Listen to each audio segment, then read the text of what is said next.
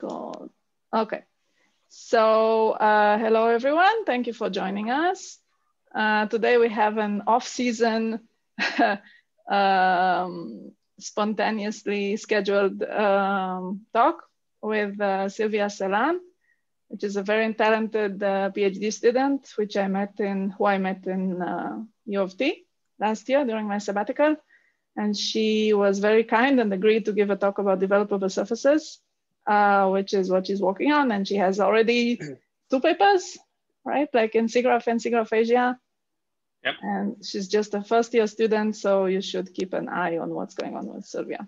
Okay, so go ahead. Thank you. Thank you. Just a small correction. I was a first-year student when we met since then. So I'm a second-year student now. Yeah, oh man, time flies. Time flies. Sorry, yeah. Second-year We never left our house since then, but still times go fast. This is correct. Yeah.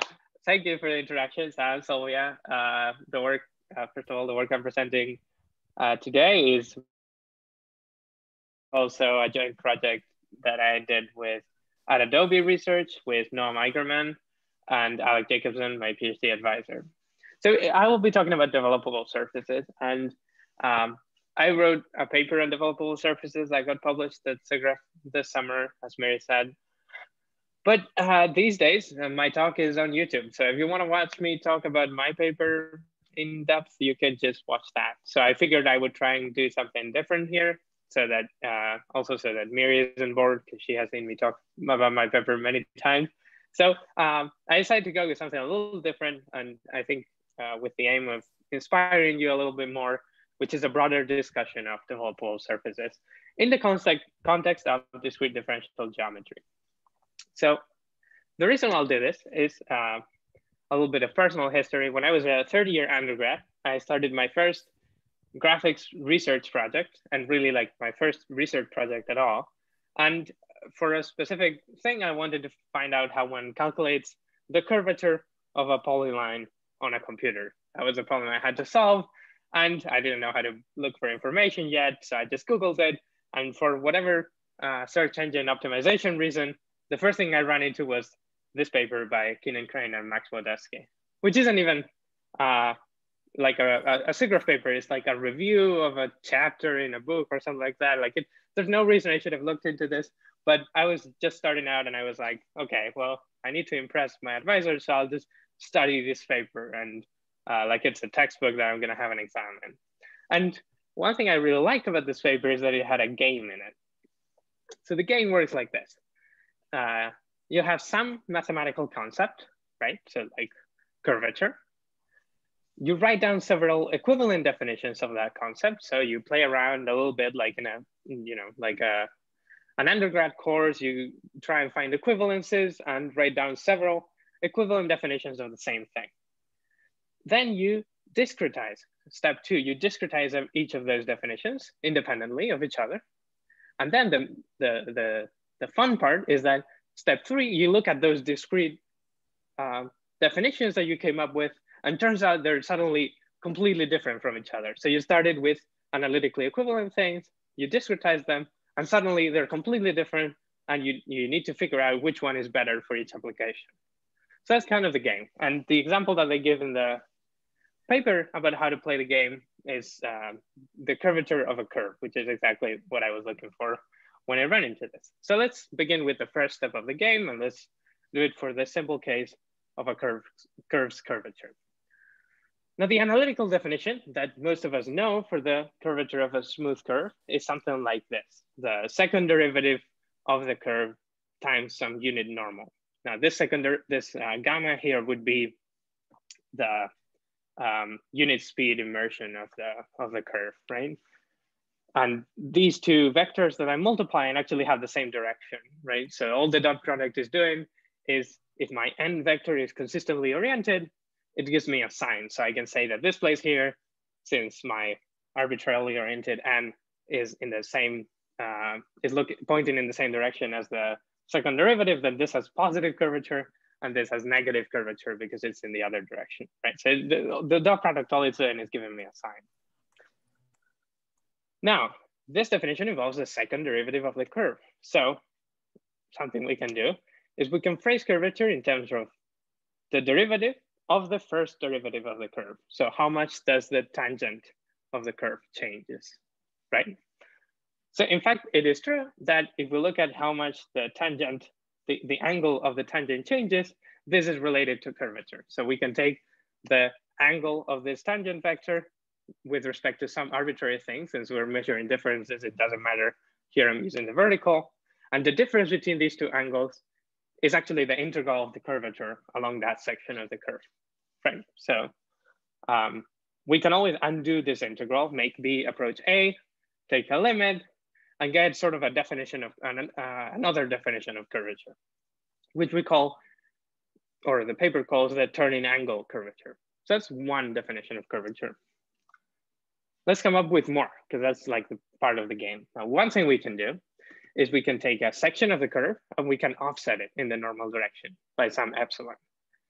Now, something you might be noticing is that the length of the offset section is actually larger than the length of the original section of the curve. In fact, if we measure the difference between these two lengths, it is also related to curvature. This is known as Steiner's formula, by the way. And we can also undo the integral, take a limit as L approaches 0, and get another definition of curvature, which is this, we're gonna call it the Steiner formula curvature. Finally, perhaps the most intuitive definition for curvature that we can do is by fitting a circle. You might have seen this before, but basically we fit a circle tangentially to the curve at one point. Now, of course, a single point does not uniquely determine the circle, but if we impose the fact that it meets tangentially, so the first and second derivatives agree at that point, then it is uniquely determined. So we can define curvature as the inverse of the radius of this circle, which we call the osculating circle. So, okay, we have three analytically equivalent definitions of the curvature of this curve. Let's move on to step 2 and discretize each of them. Of course, when we discretize them, we'll no longer be dealing with this nice smooth curve. Instead, we'll have a polyline, right, in this example. Our turning angle curvature, it's very simple to adapt to the polyline, right? We can always take a point in the polyline, look at its two neighboring edges, and see what is the difference between the angles of those. Simple trigonometry, we see that this is exactly that angle. So basically, the turning angle curvature becomes, for each vertex, the angle between the two neighboring edges. So this is our first discretization of curvature. The second one we had was Steiner's formula, which relied on this offset that we did, right? Well, the way to do this offset in the discrete polyline, we can always just push the edges outwards, and join them with a straight line, right? Then the difference between the length of the two pink segments and the length of the two green segments plus the straight dotted line is obviously just the length of the straight dotted line, because the other two are just offsets of each other, right? By some basic trigonometry, we know that this length is actually 2 times the sine of this angle, angle is over 2. These are already two different discretizations, right? So these were two analytically equivalent concepts. And as I've discretized it, I haven't done anything super weird in discretizing it. I just did like the basic, most obvious thing that I came up with when I said to discretize this. They're suddenly completely different. And some among you might already be seeing that, in fact, as theta grows closer to 0, they're more similar, right? Because the sign can be approximated by the angle. But as theta grows, then they'll be more and more different. So we already have two completely different discretizations of what were initially in the smooth setting equivalent concepts. Now the third one was the oscillating circle, which was uniquely determined because we said it needs to meet at this point and also have this tangent plane and this normal. The way to do this for a polyline is simple. We'll just take the green vertex and its two closest vertices. Since those always make up 3 vertices, then that uniquely determines a circle. So it uniquely determines a curvature as the inverse of the radius of the circle. So that makes our third discrete curvature. So now let's move to the best part of the game, which is we take these, and I repeat myself because I find this pretty fascinating, analytically equivalent, originally, definitions. We discretize them, and now we see how different are they, right? And let's start thinking of some properties we would want our discrete curvature to have. Now, one I would like the curvature to have is the Gauss-Bonnet theorem. Now, this is the first thing you learn in like a topology or a calculus class, which is a simple closed curve has the integral of its curvature 2 pi, right? This is like a generalization of the angles of a polyhedron sum up to 2 pi, which you learn in high school. So something we'd like, it would make sense to require is that as we sum up our discrete curvature on a closed simple polyline, this sum is the same. But surprisingly, this is not true for two of our definitions. This is only true for the one that is just the angle. And you can probably see why it's true, right? Like if we sum up the angles, this is just a polyhedron, so it needs to add up to 2 pi. But it's not true for the other two. It's pretty fascinating. Now, another property we'd like is that this curvature measure is somewhat stable to refinement. So if I take a curve and I upsample it, I hope that the curvature at that point doesn't change very much. So at the point I'm pointing at here. This makes a lot of sense because I might have a set of curves that are some finer, some coarser, and I want to know which has the highest curvature. And I don't want to have to weigh by some heuristic, right? Unfortunately, our first two definitions, which depend on the angle, don't satisfy this because as we upsample it, the angle locally goes to 0. So the individual curvature at each point will decrease as you refine a curve. Now, this won't happen for the third one. Of course, there might be some variance in the oscillating radius as you approach the smooth curve because of the discretization error, but it doesn't like grow steadily higher or steadily lower. So the oscillating circle is good if you want to compare between different curves. Now, the third property that we might want is a little bit obscure, but it is very key in some geometric applications that Miri has something to do with, is that if we move every point in the normal direction by an amount proportional to its curvature, we get another shape that looks like this. Now, a theoretical property of this shape that you obtain is that the center of mass is maintained. So the center of mass of the black curve is the same as the center of mass of the green curve. However, with our discretizations of curvature, if we move them in the normal direction proportional to them, turns out this is only true for the second of our definitions. In other words, the conclusion of the paper is there's no free lunch. We start from equivalent definitions of the same concept analytically, and all of them have these magnificent smooth world properties, all of them because they're the same, have these properties. But when one discretizes them individually, turns out there's no way of getting all of these. And you still have to choose a different one depending on what application you want to use it for. Now, I really like this game when I read this paper initially, mainly because it's pretty simple to understand, but I still love it now. But the only doubt that might be in your mind is, okay, this seems like maybe these curvature discretization were developed like 100 years difference, and only now you're giving it this narrative of a game.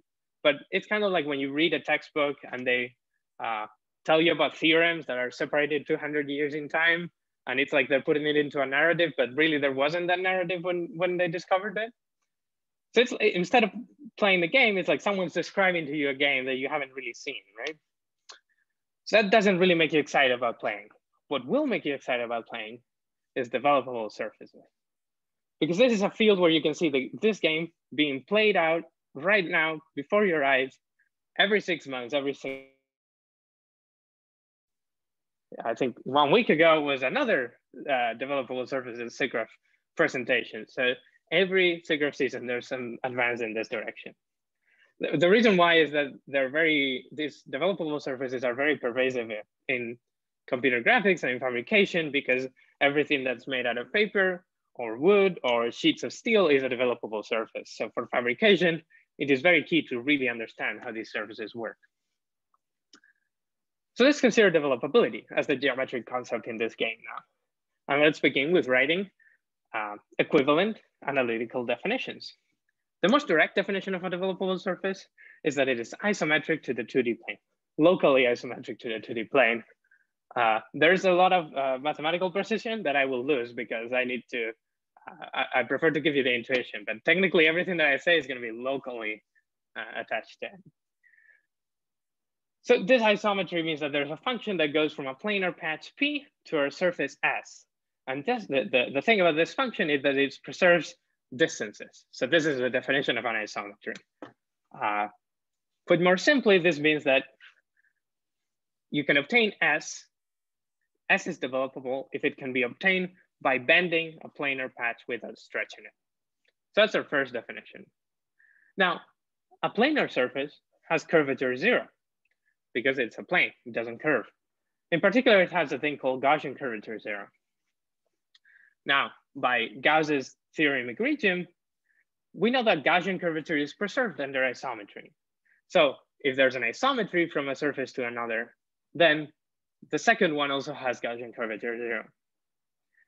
There also exists a lesser known theorem in the opposite direction, which says that if a surface has Gaussian curvature 0, then there exists an isometry with the plane. In fact, it is true for any constant curvature surface.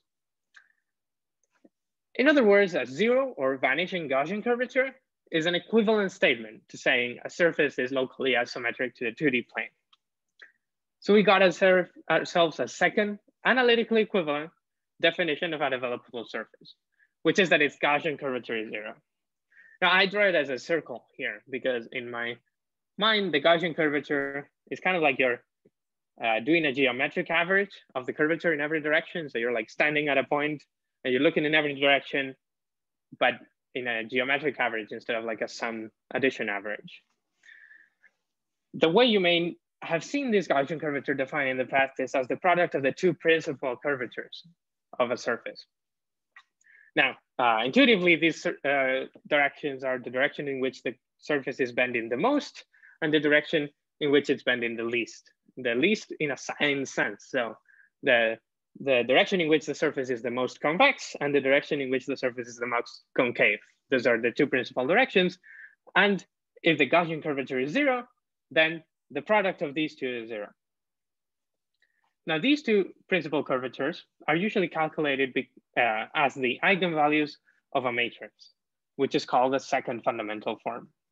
So if this product is 0, we have a 2x2 matrix called the second fundamental form. If the product of its eigenvalues is 0, then it means that the determinant is 0, right? Now, a matrix having determinant 0, it means that it's not invertible, it's singular. So the rank of this matrix is strictly smaller than 2. This is strictly smaller. So this is a 2x2 matrix, the rank has to be 1 or 0. This is another equivalent definition of developability, right? Every single thing I've said so far, you can draw it as a double arrow. So everything is equivalent in what I've said.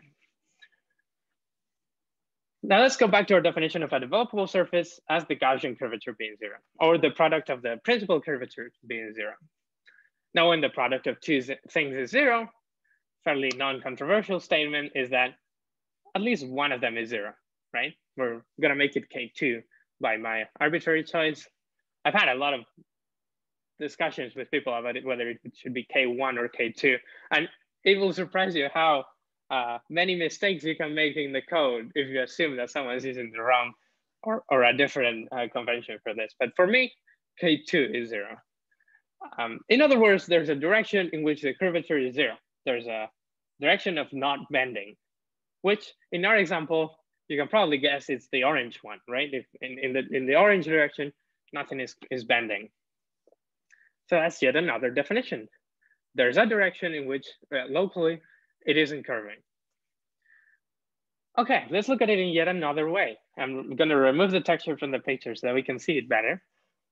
Let's draw the normal vectors to this surface, which look something like this. Every point in this cylinder, in this half cylinder, has an associated normal vector, which you may know as the normal map, a map that goes from the cylinder to the space of unit vectors.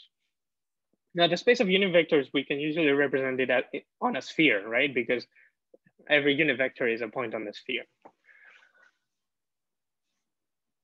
So we can plot it and see what the image of this map looks like. And it turns out it looks like something like this. It looks degenerate. on the sphere. This isn't true of a surface in general. Usually the image is a non-degenerate region of the sphere. However, it is true if your surface is developable. And I wasn't really happy with this explanation, so I looked for a GIF that my advisor made, which will make it very much clearer. So here, we're going to draw a region of a surface in yellow, and we're going to look at the normal map on the right in blue, right? So you can see here that for this whole region, the normal map is not degenerate. It has an area on the surface, right? So this is an example of a non-developable. This is another example of a non-developable surface. Now this is what happens for a developable surface, right? The map is degenerate. It's a line on the sphere instead of a region with area on the sphere. I think this gives her pretty explanatory, much better than what I had. So, okay, so a degenerate normal map is yet another analytically equivalent definition of developability. So we have our 5 definitions, which all say the same thing in the smooth world. Let's move to step 2, where we discretize these definitions. I changed the order a little bit for convenience. Some of you may guess why, but I wanted to change it a little bit. Let's begin with the first one, which is that the surface is isometric to a 2D plane. One way of directly translating this definition to something discrete on my computer is by starting from a discretized planar patch like this and explicitly building the mapping that goes to a developable surface. So if I ensure that distances are maintained as I deform this planar patch, then necessarily I'm building an isometry. So necessarily the thing I get at the end must be a developable surface, right? So this is a way of directly using this seemingly abstract definition of the isometry, right? Indeed, this very, very summarized, because you can see there are 4 papers here. So there's a lot more than I'm not saying, but this is the strategy pursued by a series of work by Rabinovich et al. And more recently, Ion et al. From the ETH Interactive Geometry Lab. They explicitly build this isometry, basically. So let's put these papers here next to the definition as a sign that we have discretized them already, and there exists a definition, a discretization. The next definition we saw was that the surface was developable if its Gaussian curvature was 0 everywhere. Now, this may seem promising at first, and it usually is the first time you start working on developability, because the thinking goes, oh, curvature. I'm so used to seeing curvature everywhere. This is so well studied. Why do I want to come up with a different definition if I can use all the breadth of knowledge that there is about calculating curvature and then just use that? Like, what is going to be better than something we've studied for so many decades, which is how to calculate different curvatures on a surface, right? And you might know that the usual way of discretizing Gaussian curvature is the angle deficit. So we take a vertex I and we say that the Gaussian curvature at that vertex is 2 pi minus the sum of the incident angles on that vertex. Now, obviously, if we're in a flat plane, this is 0 because the angles sum up to 2 pi. If we're in a developable surface, it is also 0. So that's the important part. This measure of Gaussian curvature preserves that about developability. As promising as this may look, it isn't really a good strategy for reasons that are very well studied. Basically, you can have a shape that is arbitrarily crumpled, but still has 0 Gaussian curvature. So it doesn't, it's very, the level of detail is very dependent on the level of detail in your discretizations. You won't get these like very nice looking, smooth, developable patches with this definition. So it isn't something that's being very studied right now, but you can still find works that do this explicitly and see what the problems are. So let's just leave them here as yet another discretization in our ongoing table. Then we have that a surface is developable if there's a direction in which it doesn't curve. Now this is purposefully vague because there are many papers that go in this direction. One that I like that is pretty representative is that to ensure that the shape doesn't curve in one direction, you design the shape as in terms of 2 bounding curves and you just join those curves with edges so that there's always the edge itself is the direction in which there's no curvature. So as long as you make it very low res shapes whose edges exactly correspond to these directions of curvature, then you have a developable surface. This isn't entirely true because, and the paper I like the most about this is this paper by Rose et al. In SGP. You don't just need to join the two boundary curves with edges, you need it to be locally convex, which is like a stronger property. This is the equivalent of saying it's a ruled surface whose tangents are, so whose ruling directions are in the same tangent plane locally.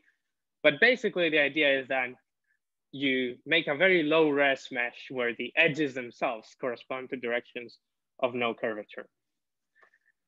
Okay, so let's put it as a representative of the many works in this direction. Next, we have our definition of developability, where the normal map had a degenerate image. How do we translate this to a triangle mesh? Now, a way to translate it is by looking at the one ring neighborhood of a vertex and plotting the span of the normals of the faces. If they are collinear on the sphere, then the one ring is developable. If they aren't, it's not.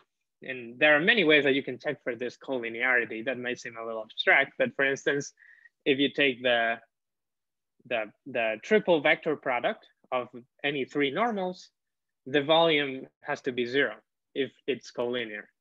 But it isn't 0 in general if it isn't collinear. So if you, for instance, you can use that as a proxy. That is exactly what the route taken by Steinwell is, which is kind of the state of the art sort of to work on developable triangle meshes. So they define a vertex as being developable if its neighboring one ring faces are collinear, the normals are. So let's add this to our list. And let's move on to the last one, which is that a surface is developable if everywhere the rank of the second fundamental form is small. Now, this is the definition that we came up with in our recent SIGGRAPH paper.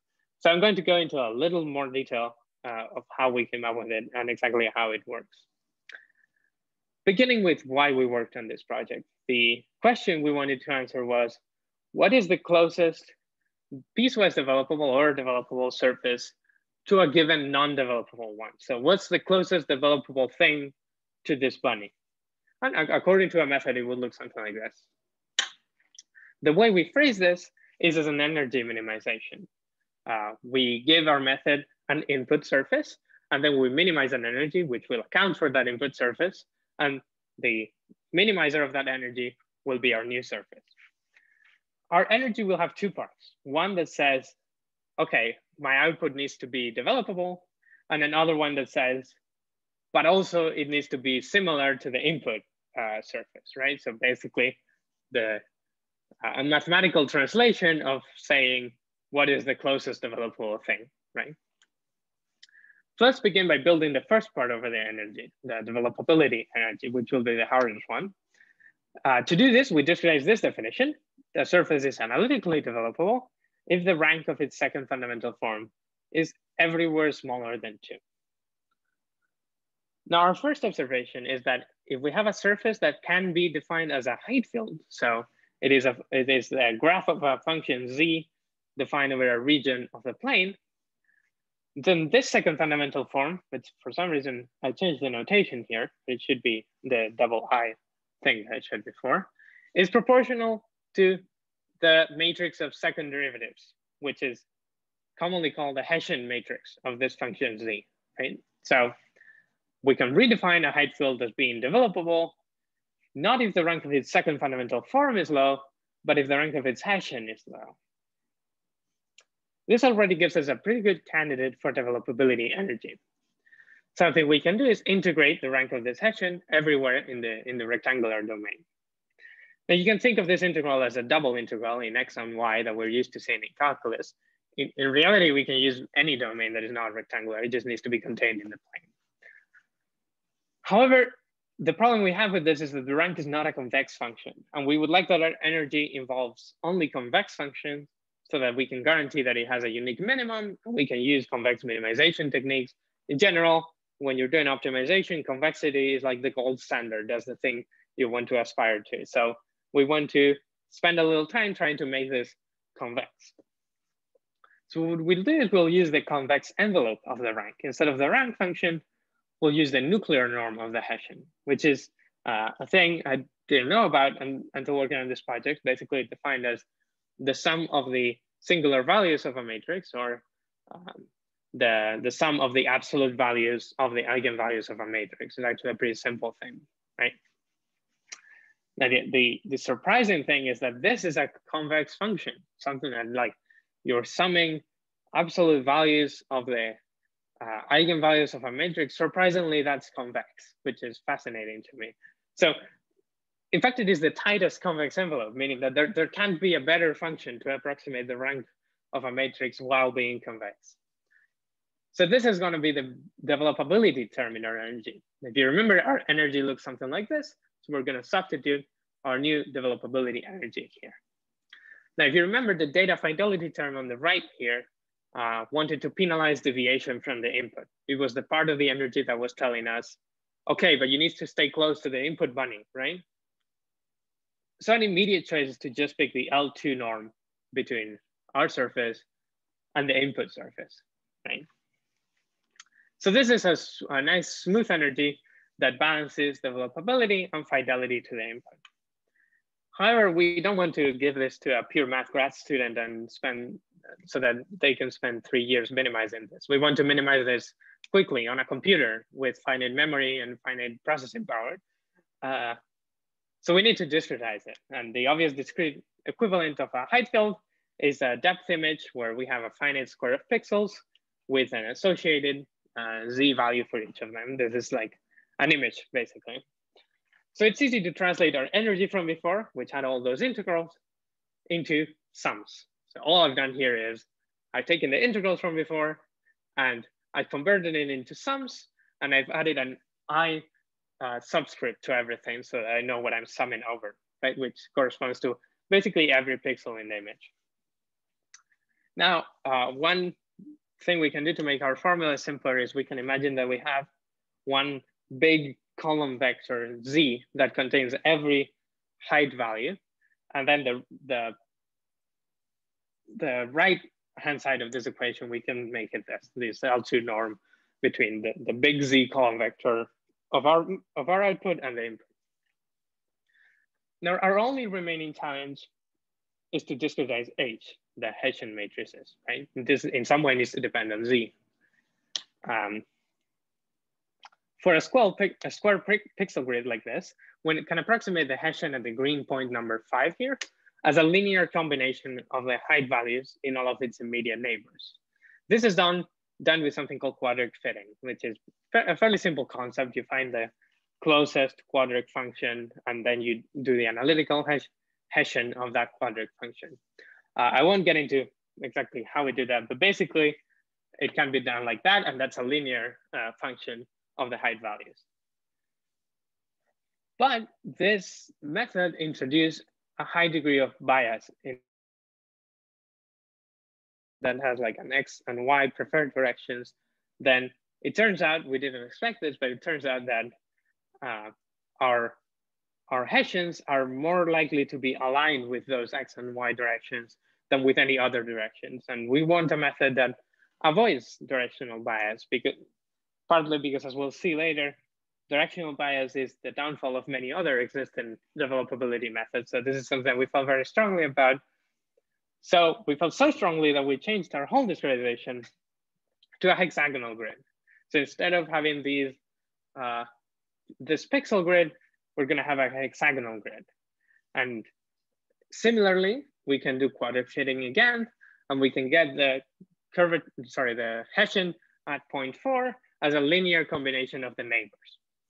And surprisingly, this is bias-free, right?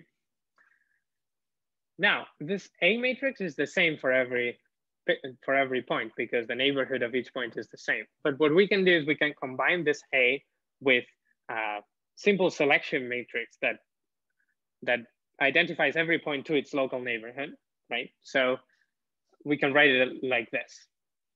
So it's some matrix A, which is like that thing that's the same for every point because the neighborhood is the same, times the selection matrix that identifies what the neighbors are, times our height value. Which means that we can rewrite our discrete energy like this. So that's the last step. We have a nice looking discrete energy, which is convex, depends on one variable, which is Z, and we can minimize it. And the way we minimize it is by making use of all that previous effort where I told you, no, we really need this to be convex because it's gonna be really good if it's convex. This is the point where we cash in that hard work, because it turns out that both these circles are convex functions. So one circle combines, the green circle here combines a linear function of Z, which is convex because every linear function is convex. The nuclear norm, which surprisingly, like I told you, it's convex, with a sum over every vertex, which is also convex. And the right circle, the blue circle, also is like a multiplication by a constant and a quadratic function, which are also convex. So basically, this summing the two convex circles, we get a convex function.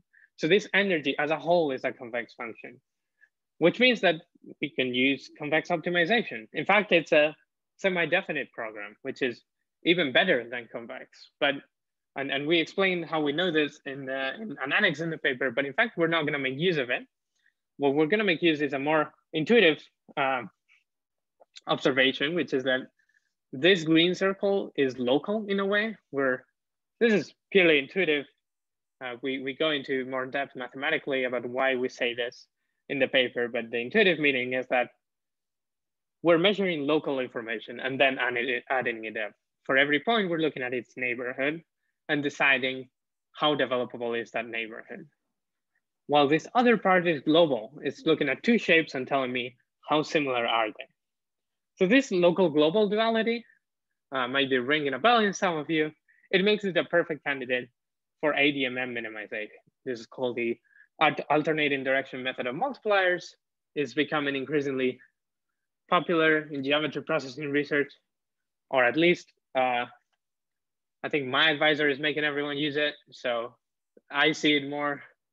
But basically, it's an iterative minimization, convex minimization method, which combines a local update, where like an update associated with the green circle, which in our case has a closed form and we can parallelize, so it's pretty fast, and a global update associated with the blue circle, which in our case is a linear system of linear equations, which we can pre-compute often. We can pre-compute it forever, but we can make use of pre-computation. This is very interesting. I really encourage you to look at the paper. But this is all I'm going to cover about optimization because it can get pretty deep in notation. So this is a pretty good description of our method. Now let's see it in action. And let's begin with some experimental evaluation. The most basic question we want to answer is, does our method really output a piecewise developable output, right? That was the goal all along. Do we manage to do that? And one thing we can do to evaluate that is to look at the Gaussian curvature. Now, Gaussian curvature was one possible definition of developability, but it's not the one we're using. So this is a good proxy for whether we do output a developable thing, because we're checking with a different definition, not with the one we're actually optimizing for. So here we're printing the absolute value of the Gaussian curvature in blue, basically blue meaning bad, blue means not developable. And our output has the developability, concentrated increases, which is what we want from a piecewise developable surface. Okay, so this is working. We're happy with how it's working. Let's see what we can use it for. The immediate application, and the reason Adobe patented this, is that denoising depth scanning data. So we scan the pages of a book, like in this example. We do it using a smartphone app on my phone, but we see that the output has unacceptable amounts of noise. And we could smooth this with Laplacian smoother or any other type of smoothing method that have been studied for centuries. But those methods don't make use of the fact that we know it's made out of paper. We know the output surface has to be developable. Our method would do just that. It would smooth the developable pages of the book, but note how it doesn't smooth the crease in the middle between the pages, because that part is developable, right? You can always fold a piece of paper in the middle. This is smooth it would have been to smooth the crease in the middle, right? Now our method can take any input. It doesn't need to be like very, very close to developable or a developable thing with noise. So for instance, this Heightfield of the San Francisco Bay Area, I picked this because I was living in San Francisco for this project, contains high and low frequency detail, and is very far from developable, but our method makes it into one. So it works. Finally, another nice application that Adobe likes is to developable modeling. So given a set of constraints that you can draw in Photoshop, we can minimize just the developability term of an energy to get a piecewise developable height field. So this is like a very quick, easy way of designing developable surfaces. For example, we can take the real world plan of a cathedral that I found online and build it a developable roof just by setting some constraints in Photoshop, which is pretty nice. Okay, so that's our 2020 SIGGRAPH paper, which every time I talk about it feels further in the past, but let's add it to the list, meaning that we have all the discretizations of our analytically equivalent concepts. We made it this far, everyone.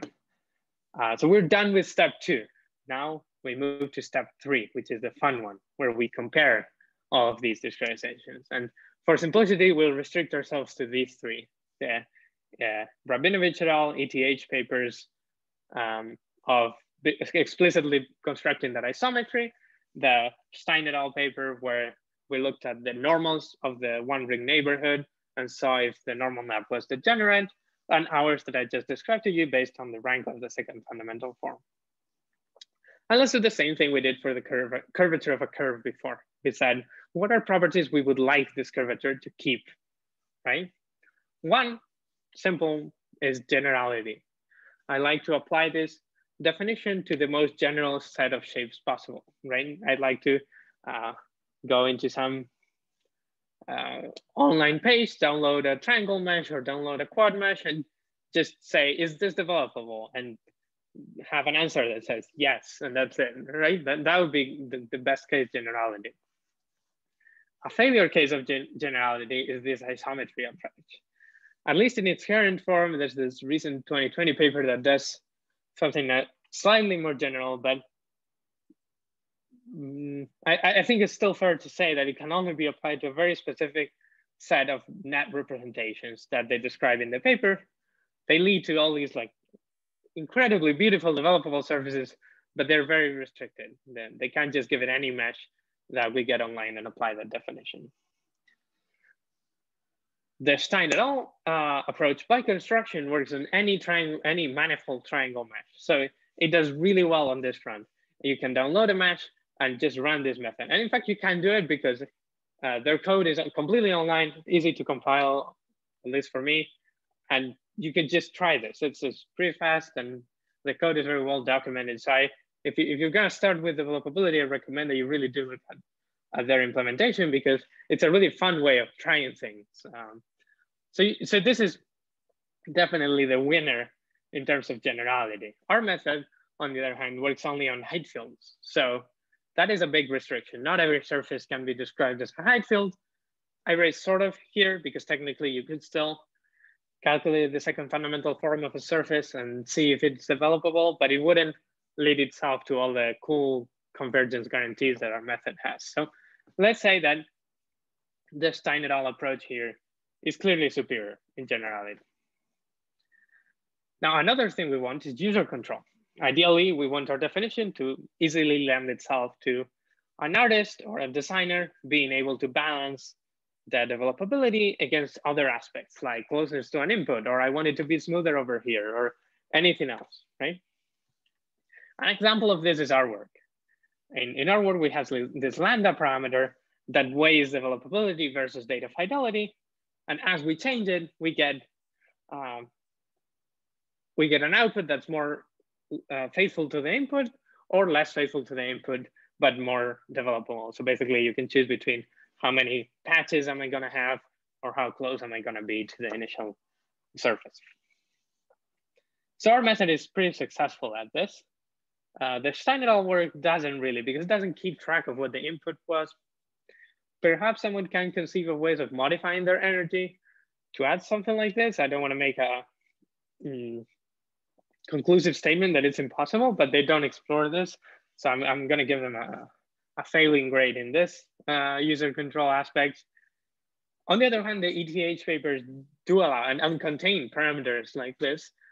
Unfortunately, they don't really explore it, but I'm still going to give it to them because the parameter is there. I could just change it in their code and that's it. Okay, so that's it for user control. Another feature we'd want our definition to have is discretization independence. Now, this is very important. It's a fairly, these are pretty big words, but the simple way I like to frame it is what I call the cylinder test. So all through this presentation, I've used a cylinder or a half cylinder to illustrate a developable surface. And there's a reason for it. It's probably the simplest developable surface one can think of that isn't flat, right? So it's the simplest developable surface that can exist. So for your method to have any sort of discretization independence, then no matter how I discretize a cylinder, it should be read as a developable surface. And your method should say, oh, this is developable. This is already developable. I'm not going to touch this, right? And to see, this might seem like every method should do. Let's look at the Stein et al. Work, right? Now, if we have a cylinder and we mesh it with a mesh whose edges are aligned with the direction in which the surface is not bending, then their method does identify it as developable and it doesn't change it, right? It says, oh, you gave me already a developable input. Now I'll give you back the same thing. However, if we rotate the discretization by 90 degrees, this is still a good mesh, right? This isn't something that we would look at and say, oh, this is horrible. Nothing that I compute on this mesh will work for anything. These are good triangles. Every vertex has valence 6. This is a good mesh. Still, it doesn't register the cylinder as developable because the edges aren't aligned with the bending directions. It will return something that looks like this, which is pretty, but it's not the cylinder. It should return the cylinder, which was already a developable surface, right? So that's a fail. Ours and the ETH method pass in this example. The ETH method will perfectly be able to build a cylinder by bending a planar patch into a cylinder like I did with the sheet of paper in that GIF. And so will ours. It will take any cylinder, it will keep it like that because it's already developable. These are 3 examples of features that I've gone into a little bit in depth, but there are many others. So for example, we'd like the definition to lead to a rich space of developable surfaces, which may have creases and bendings and weird transitions between patches. This is something that our method and the Stein et al. Do pretty well, but is the major restriction of the isometry approach. Since you're building the isometry, basically you can traverse between disconnected regions of the space of developable surfaces, is how I like to think about it. You can only stay within one space. You can't bend or anything like that. They do have subsequent papers where they discuss bends, but they have to be prescribed. You can't change from a bent part of the space to an unbent one, which is something that ours and this time papers do. We may ask for resolution independence, initialization independence. This is one of the best features of our method. It's convex. It doesn't matter where you initialize it, the minimum will always be the same and will always reach that minimum. That's a guarantee of IDMM. Or whether they easily output a developable segmentation of the input. In other words, again, there's no such thing as a free lunch. So different definitions that were, again, analytically equivalent, the same thing. We discretize them and they lead to vastly different properties. And what's even more exciting, 2 of the papers in this screen were published in 2020. So this is a very, very interesting ongoing work that you can see in real time every SIGGRAPH season. My pitch with this talk is that perhaps by next year, we have a new row to add because some of you got inspired by this talk and said, okay, I'm going to solve it and it's just going to have all these properties.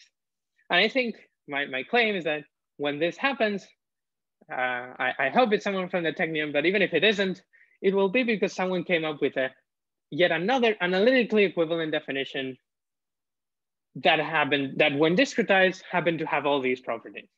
So it'll be by playing this game again. So to sum up, the thesis of this talk is that developability is the perfect case study in discrete differential geometry, which is ongoing, it's very fun, and it is something you can contribute. Thank you very much. I'm happy to answer questions. Just a second.